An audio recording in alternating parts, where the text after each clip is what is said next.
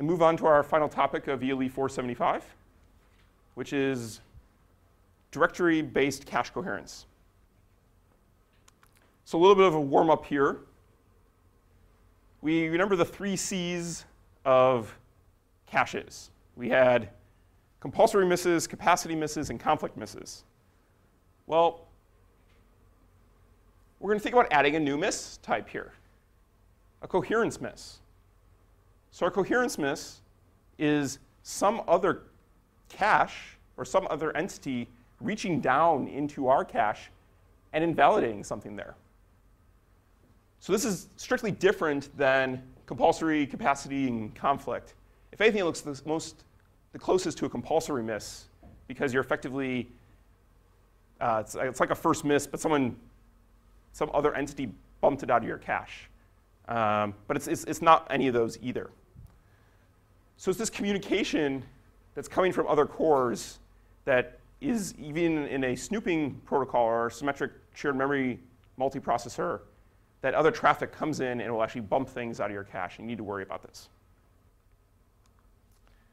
Now, we're gonna take these coherency misses and put them into 2 different categories.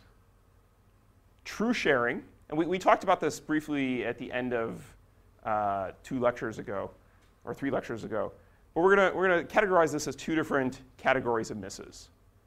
True sharing misses, which we're gonna say is that if you were to have a cache where each block length or cache line size is exactly, let's say, 1 byte, or the minimal size that you can have on your machine, you would still have that miss. So that's a true miss. And a true miss is if you're actually sharing data. So if one cache, let's say, writes some data, another cache wants to go read, or another processor wants to go read that data and needs to go pull it into its cache, that's a true sharing miss. You need to do that communication. Now, to contrast that, we talked about false sharing, or false sharing misses. And what a false sharing miss is saying that if you were to reduce the sharing size or the block size down to, let's say, 1 byte or 1 word,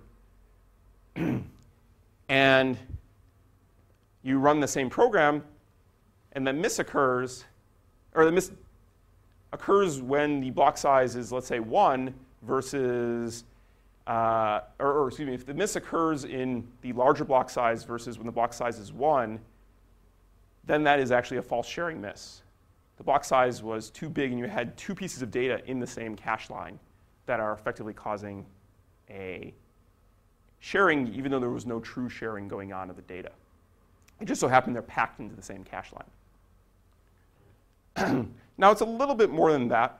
We're also going to say false sharing can happen when data gets moved around or gets invalidated, but it may be shared later in the program, but that exact miss was not because of data being communicated. So it's a little bit broader than what we said last time.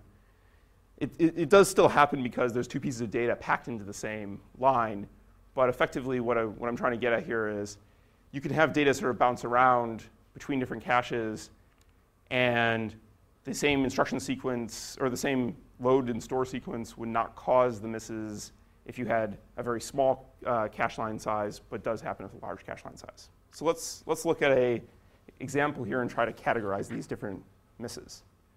So let's start off here. The initial conditions are x and x2, or x1 and x2, which are 2 words of data, are packed into the same cache block or the same cache line. P1 and P2 have both read the data, and it's readable in both caches at the beginning of time. OK, so all of a sudden, we do a write to x1. And we have to, what are we going to have to do? Well, we're going to have to invalidate x1 in P2. And this is a true miss, because the data was in both. We need to pull it out of the 1. We need to actually invalidate it, because this is actual real data. OK, so next thing we do is P2 goes and executes a read of x2. Well, what you may notice here is at the beginning of time, x2 was in the cache of P2, but it got bumped out here. And P1 never went to go write x2. So this is a false sharing miss. This got it exclusive into P1's cache, and this is going to pull it out of that cache and validate it. So we're going to call this a false miss because x1 was irrelevant to P2 for this miss. OK, so now we see another write to x1. Well, P2 didn't actually touch x1, so likewise, this is completely false sharing. Now we see a write to x2. Well, we didn't see any communication going on here.